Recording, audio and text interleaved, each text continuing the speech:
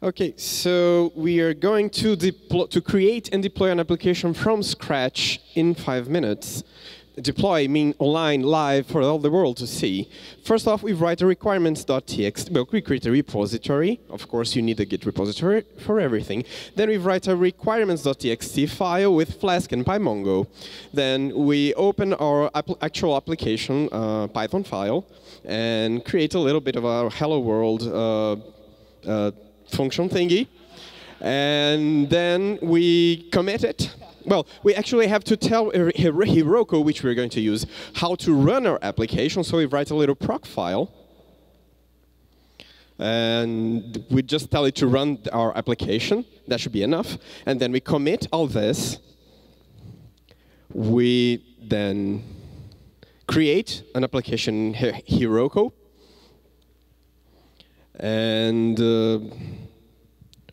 wait for it. And then we push the application to Heroku. And, well, you know, back in my days, when I had to publish an application in the cloud, I had to actually buy a machine, put it in the trunk of my car, drive all the way to the cloud, which back then was called a data center, and plug it in, and hope nobody invaded it, and had to place as a demand for it for the rest of my life. By the way, there's nothing on these leaves here. If you repeat the same commands on your machine, you can achieve the same results. We haven't prepared anything beforehand except the little keyboard macros you saw. So Heroku, it detects whatever it is it finds there. It sees that there's a requirements.txt, detects it is a Python project, installs all the packages we asked it to install into a virtual env, and we wait. Oh, by the way, back then, when I had to drive the computer to the cloud, the PHP developers were mocking me. Oh, I have hosting for $9 a month. What do you have? Oh, I have to drive my own machine to the cloud. So anyway, we push it, and then Heroku runs it, and then we can access this URL. It's still launching. Yep. And we wait for it. Wait for it. And then you have Hello World. But Hello World is too simple an application, and we still have time. We still and we have still half our time left. So we are going to do a microblog.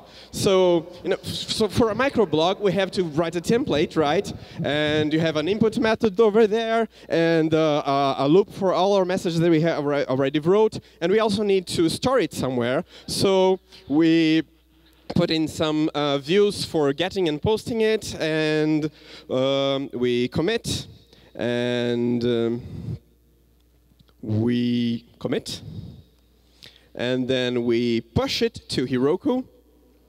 No. Oh, we have to, of course, we asked for a MongoDB storage, so we have to ask Heroku to give us a MongoDB storage, which is what we're doing now.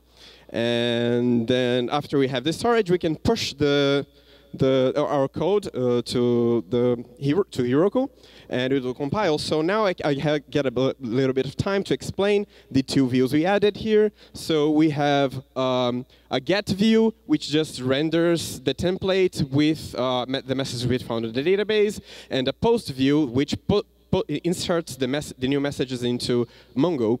And we wait for the deploy.